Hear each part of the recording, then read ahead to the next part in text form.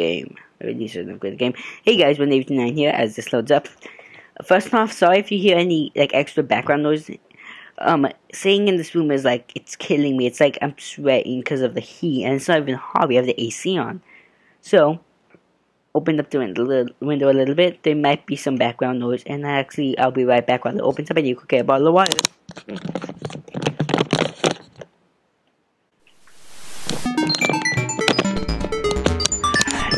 I'm on my second bottle, going on third. Almost on the second. Hold on, what's in extras? Yeah, just stuff. I'll probably unlock all of this stuff afterwards. Probably locked for now. Okay. I've been playing for an hour now, and I need to start my timer before I forget again. Also, I'll be doing a lot less stuff on my phone now. Let me just start up my trusty timer. Susan and Misha pull me towards the cafeteria, which is surprisingly not packed. Maybe some of the students favor eating in the classroom or outdoors. I saw some of my classmates at boxed lunches. After we finish eating, Misha picks up where we left off earlier. So Hee-chan, you wanted to know about clubs and stuff, right? Right? Okay. Ellipses. Right, Hee-chan. Okay, I guess it makes sense to ask first. Exchanging little nods of confirmation, they turn to face me again, and Misha straightens her posture as if she's about to deliver a speech. Hee-chan, do you have anything you're really interested in? I used to play soccer, but I'm not really into it. I don't follow teams or players or anything like that. As of late, I usually just read a lot. There's a book club, right, Hee-chan? Right. But it seems like they have all the members they can possibly have right now. Sorry, Hee-chan. It's a really popular club. Ellipses. Okay. But more to the point, Hee-chan. Does this mean you don't have anything already in mind? Not really. Ellipses. Good, great. It's great, Hee-chan. Really great. Why is it so great? No reason. Well, Hee-chan, other than clubs and the upcoming festival, there is one other thing. Student council. I see. I didn't know the school had a student council. That was a very melodramatic setup, though. Just tell me. Yeah, very dramatic. Very dramatic, melodramatic. I'm pretty sure the two of them know this. Because Susan looks just a little embarrassed about it, and Misha is laughing. Susan quickly retakes control of the situation in the manner of speaking. After all, it's still Misha who has to voice whatever she says. Ellipses. Yays. Ha ha ha. I cannot believe I read that out again. Right. Hee-chan, maybe you should join the student council. They could use more people. Yes, definitely. You should definitely join. Why? Well, for one, we could hang out every day, Hee-chan. Hee-chan and I are both in the student council. Actually, Hee-chan is the president. I feel like I skipped in text there. I'll pause it and post. I'm starting to get suspicious that Susan and Misha might not exactly be the most unbiased people to talk about this with. Yeah, probably not. As if reading my mind, Susan quickly adjusts her glasses and signs something to Misha. Ellipses. Of course I need to stop doing that. I have to stop doing that. Of course we're not trying to get you to join, just because we would obviously benefit from having you join the student council and therefore have an incentive to try and get you to. No comments on that. Seriously. So admitting that. Ellipses. No, we admit nothing. I mean, of course, Hee-chan. Hee-chan, of course it would be nice if you joined. I mean, appreciate it. But even without all that, joining the student council shows a healthy interest in the workings of one's school. I tried joining once. I became treasurer. We did nothing for like 2 years. Yep, it's true. Hee-chan, besides, don't you want to spend time with us after school, Hee-chan? I can't tell if she's being genuine or if this is just really good acting. Both of them seem to be trying hard to look their cutest. I need 2 words, although they are already pretty cute to begin with. Well, ellipses. So it's settled then. Welcome to the student council, He-chan. What? No. CC-chan, of course it wouldn't go so easily. Ellipses. Yep, that's right. I thought it would be boring if it went that smoothly. Oh well, CC-chan owes me candy now. You were banging on it? Hey, my life is not a game here. Seasona seems very intrigued by this when Misu signs it to her. The aggressive glint returns to her eyes. That's interesting, He-chan. Let's play a game.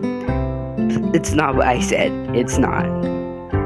How about Rich Man, Poor Man, He-chan? If you lose, you have to join the student council. I'll be googling that later. No, absolutely not. Oh, why not? Well, because you two both have the same incentive, therefore the same goal, which is to get me to join the student council, right? Okay, yeah. Yep. Yeah, that is my goal. But this means that both of you can team up and I'll be at a clear disadvantage, so I will have to decline. Ellipses. He-chan, I'm very offended. Are you saying that you don't trust us and we could pull out something so disingenuous? What does that even mean? That makes me sad. Sorry? It's hard to tell where Seasona's influence ends and Misha's thoughts begin. Yeah, who's talking? I can't tell. Seasona. Ellipses. In order to atone for hurting a young girl's feelings, you should definitely join the student council. No. How about a game of paper football instead of Rich Man, Poor Man? Paper football? Yeah. It's a game they play in America. Make a paper triangle and then try to shoot past goalposts that the other player makes with their fingers. Isn't it cool? It's the ultimate form of competition between two people, He-chan. And it's also played by elementary and middle school children, He-chan. This means it's a game that really separates the boys from the men. More like the boys from the slightly older boys. Anyway, I'm not gonna play that either. Just the fact that you know about it means you're probably surprisingly good at it. Yeah, that's true. How did you know, He-chan? Seasona frowned at Misha, telling me she was probably not supposed to admit that so readily. Probably not. What is this? I wouldn't say that I'm happy with their attempts to get me into student council. I'm a little curious about what the student council does here. What does student council ever do anywhere? I've never been on one before, or even known anybody who was a member, so it interests me. It's also kind of like Seasona and Misha. I also kind of like Seasona and Misha, so it wouldn't be so bad. Okay, He-chan, how about Whisk, the game of world domination? I want to play that one day. I don't know what that is. Come on. It's really fun, He-chan. You fight for control of the world. There's armies and everything. I want to play it.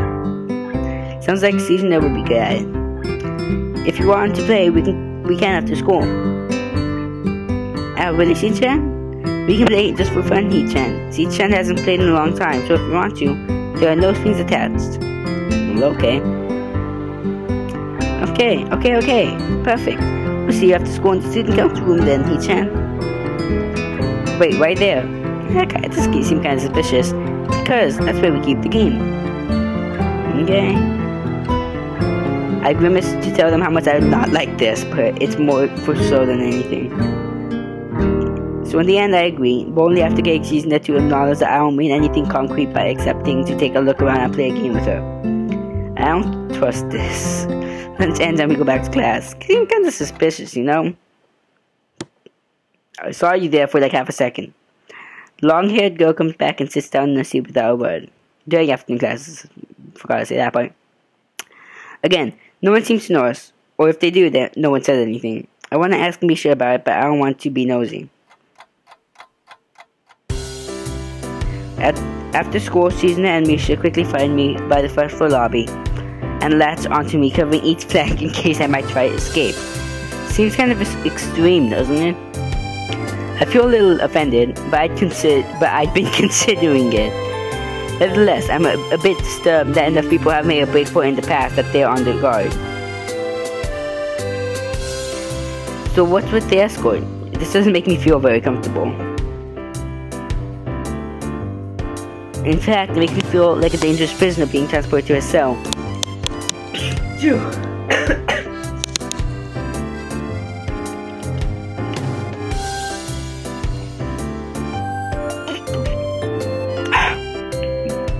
What's wrong, Hee-chan? You're kind of guarding me and expecting me to bolt. That's right, we're just going to play a game of Risk, remember? Then why are you covering each flank? I don't know, Misha. This all seems a little sinister to me. I'm starting to think that when we sit down to play the game, they'll tie me down and torture me until I agree to join student council. Well, that's highly unlikely, but still, for some reason it just seems like it would be so plausible. Yeah, I wouldn't put it past them. Getting to the student council room is as simple as setting 2 coins from where we started. What? That's it? This makes you guys being so on top of me seem a little silly. Yeah, that's not true, Hee-chan. See, Chat says whenever when their life is threatened, people have the capability to pull off superhuman bursts of speed. Life is threatened. Oops, muted again. Life is threatened? Yeah, okay. Expression unchanging, Misha signs something amusedly to Shoujo-Ep, who makes a baffling face and puts her hand behind her back, looking pleased with herself. Yeah, no, I'm not trying it. I'm not even gonna try. Misha feigns deafness and hums cheerily. Yeah, I can't hum. Stop that. I know you heard me. You have no excuse, unlike Shoujo-Ep. Shoujo-Ep opens the door to the student council room. It's a very plain, sparsely decorated room, although it's quite large. Maybe even a little larger than a classroom. There's a big table in the center surrounded by chairs, and a smaller desk prominently placed in the back that I assume is Shoujo-Ep's. There are a few regular desks and chairs stacked to one side, as well. Extras, perhaps? Aside from the tables and chairs, the room doesn't seem to have much else to offer. There's a couple of filing cabinets and bookshelves stacked with old-school records and documents. Nothing much else, in fact. This is a pretty bleak room. They could at least put a power plant in here or something. But the most noticeable thing that this room doesn't have is other people. Are they the only ones in here? Are we early?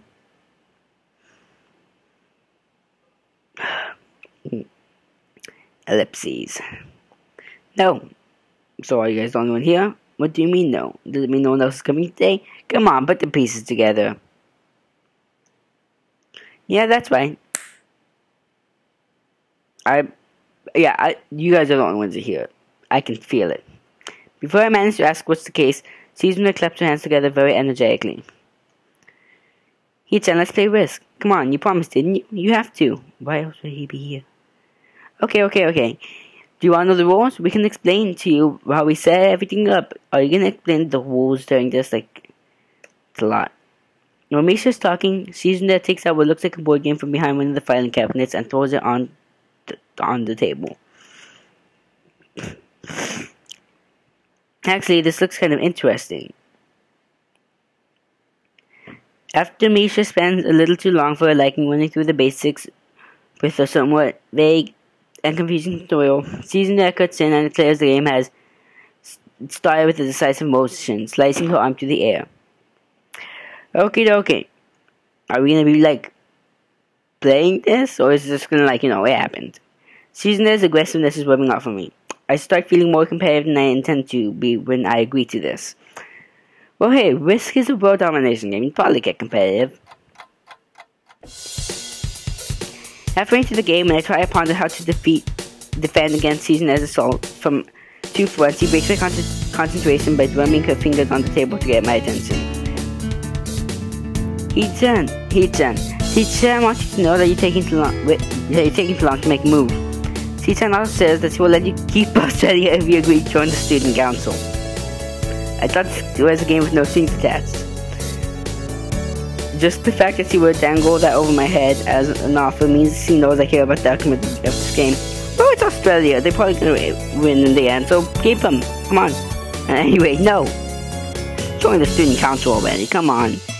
Hee-chan admires your fighting spirit and would be a benevolent Excuse me? Dictator who will spare your people if you agree to join the student council. You're so competitive, Susanna. She seems to take this as a compliment. I would expect the student council president to be a little more magnanimous? Definition. Magnanimous? Yeah. She doesn't seem to know what that word means or how it's signed. He pulls back a piece of paper and writes it for Susanna, who in return signs it back to Misha. Misha presses her index fingers to her temples as if trying to physically imprint the word into her memory. Suddenly, Susanna bursts into a flurry of gestures. Misha looks daunted by the pace of her here signing. Wait, slow down, Shi-chan. Shi-chan says you're going to lose. Probably am. Okay. Tell her I will crush her world empire with my rebellion. Okay. Okay. Those eyes of hers shine with childlike mischief. Yeah, what's with that face though?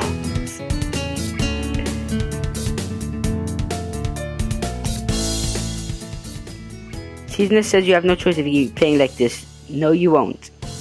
I'm assuming... Okay, so I'm assuming I'm playing defensively then? Granted, think about this. Being attacked from two fronts, playing defensively, I'm just gonna corner myself in.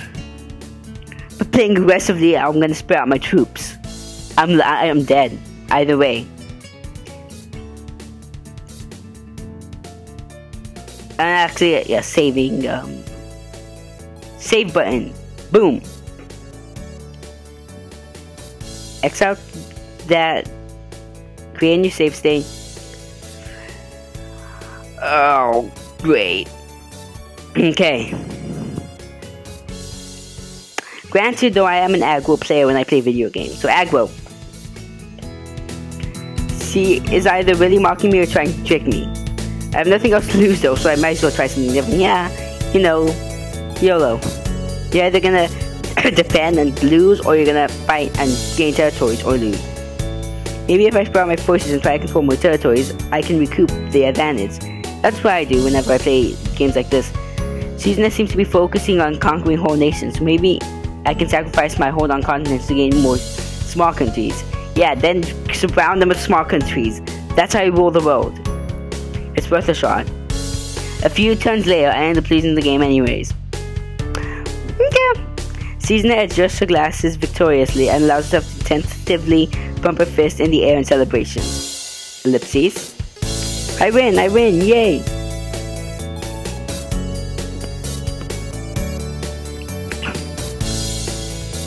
There's no need to translate that, it was pretty clear. Yeah. Don't look so sad, He-chan. You're really giving it your best. That's what I thought. Sometimes your best isn't good enough, though. If anyone knows that, it's me. You did very well for somebody who learned how to play today. Who just learned how to play today. Excuse me. The ear is killing me here.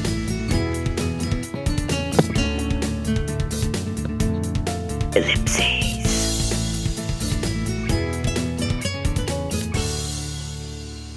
He-chan, you attacked Iceland and North America at the same time. That's a very daring move. He-chan is impressed. I was about to say, who would attack Iceland, but I'm thinking of Greenland. Yeah, that's, don't worry about it. It has to do with, did I ever play planking? I don't think I played that on my channel, I should. The mark of great people is that they are daring, and that they can follow through. You already have right there. Isn't that great, He-chan? That isn't enough, though. Just potential isn't enough. There's no point to potential if you don't take the first step, and there's no point to that if you don't keep going. I want to see more. Is this this is somehow gonna go around to me joining student council. I can feel it. You're right, Chi-chan, but that's so demanding. Susanna leans forward, suddenly looking a lot less playful and more like the serious person I expected her to be from the start. Okay, what's going on? He-chan, would you like to join student council? She really doesn't waste any time, does she? But it's only my second day of school. I'm hesitant about committing to something so early. Just join it. I haven't even taken a look at any other clubs yet, just joined at this point. But spending time with Shizuna and Misha doesn't seem like something I would hate, so just join in. I still need more time to think about it before I decide for sure. Maybe. I'll get back to you on it. It's not a no, at least. Okay, Hee-chan. I hope you're not just saying that so we don't feel bad. No, really. Really? Hee-chan, if you're going to say that, you're saying that it is definitely the truth, and there can't be any mistaking it. I know. I guess I should have my revenge for losing at the very least. Shizuna smiles at that in a mischievous way that feels like twisting the knife in the wood of my loss. I thought that was suspicious before and then playful before, now it's mischievous? You don't have to playful and mischievous are the same thing. And mischievous and suspicious can be the same thing. I take a glance at the clock on the wall and realize I spent far longer playing this than I expected. How long has it been? I expect to take a couple hours. Like probably not Monopoly length. Maybe. Sorry, I think I have to go. I wanted to go to the library. It's not closed yet, is it?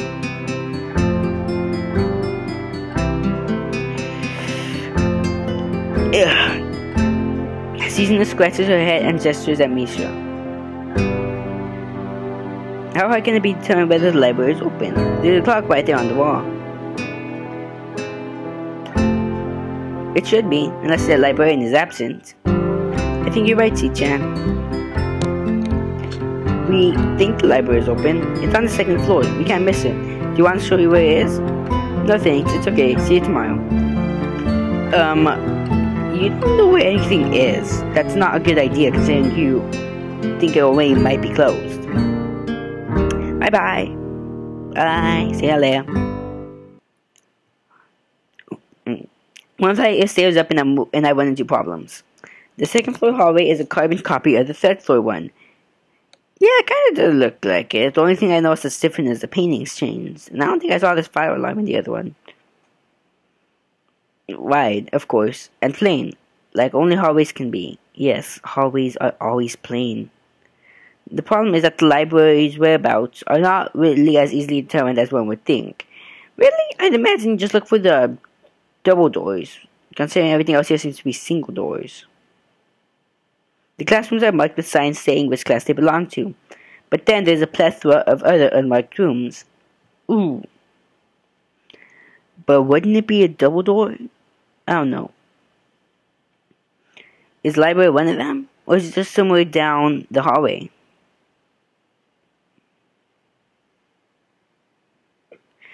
I bet on the ladder and choose my direction at random. You're gonna get lost. After I turn around the corner, an unmarked door draws my attention because it's not closed. It's not open either though, just barely ajar so that I can see it's open and nothing else. Okay. It would make sense for the library door to be invitingly open, and while this one's not quite that, it's good enough. Okay. At the very least, it means that someone is inside and they can ask for directions, no matter how embarrassing that is. I gently press on the center of the door with my fingertips. I have a muscle in my arm ready to pull back at a moment's notice. The feeling of being an outsider to the school can't be shaken from my mind. So much so that I instinctively fear doing something wrong by entering. Sound effects. Oh, I forgot to read that. I'm pretty sound effects thing. I'm pretty sure it said the door creaked as he opened it. Leaning over and poking my head even further inside to get inside the room as fast as possible to make hello on my lips is quickly snatched away. Can I oh, keys, you're not doing anything for me. Back up. I'll pause it. Okay. This is not as I was expecting. I mindlessly let the door open to its full extent, taking in the sight of the solitary figure standing center stage in the otherwise abandoned room. The situation steals my voice, leaving me standing at the doorway staring at the beautiful girl. Evidently, having taken the time to assess the situation, the girl gently puts down her teacup and opens her eyes but doesn't look at me. Why, hello there. May I help you?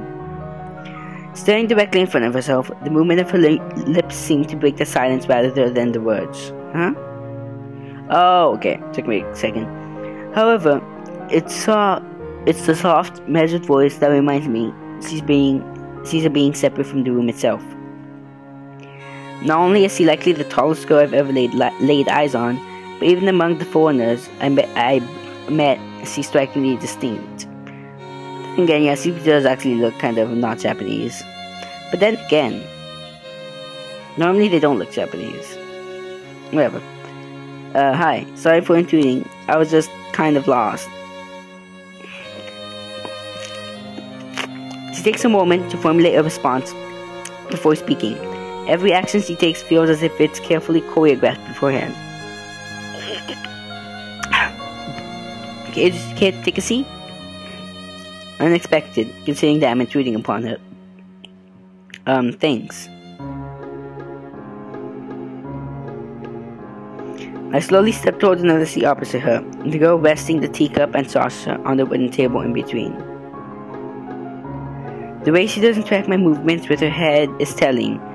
That and the slight cloudiness in her eyes means she must be at least partially blind like Kenji. Come to think of it, her voice doesn't have any detectable accent either. I guess she must be half Japanese. As I take my seat, her composure takes me slightly off guard. Her air of relaxed confidence makes the silence entirely comfortable. The calming atmosphere is so different from the student council office. I take it you're a new student to Yamamaku? Yeah, I just transferred in yesterday. I get the distinct feeling from my speech patterns don't master formality of hers. Accentuated by her restrained bow of greeting. Accentuated. Definition. One way which I hastened to match before realizing the futility of the action. I'm Lily Sato. Pleased to meet you. I certainly probably leave more time for that definition to be up. Hisao Nakai. I'll probably just pause the words for now. She gives a nod before gesturing roughly in the direction of a teacup. Would you care for a drink? Sure. As much as it pains me, I can't keep step with her formality in the proceedings. She gives a kind nod, taking the request in stride. Without another word, she steps off the chair and prepares a second cup of tea from a collection of supplies laid out along a shelf. A brush here, a brush there. Her left hand is often lightly touching the side of whichever container she's pouring into. It seems to be a process she's followed dozens of times before. As I lean sideways to see around her back, she seems to be using her long, dainty finger to measure the right amount of water in the cup. It's one thing to see the different disabilities the students in my class have, but it's quite another to see how everyone seems to adapt. Now, it actually gets me thinking, how do people who are blind, or at least, extremely blind, compared to partially blind, how do they do their hair and stuff? I've always wondered that. I can probably Google it later. Susan and Misha have no problems working together to communicate to me. And Lily herself seems to have workarounds for problems I never thought of. Yeah, like serving tea, I never thought that'd be a problem. While I feel slightly guilty about her doing the work, she seems pleased to be following the correct process of the offerer preparing the drink. So, the soft voice brings me out of my slight observance. Which room were you looking for? It's not often this classroom is visited after school. What classroom is this? The school library. Shizune and some classmates told me it was on this floor. She finishes pouring water into the teacup as she nods. A small metallic tapping comes from the teacup, indicating it's being stirred.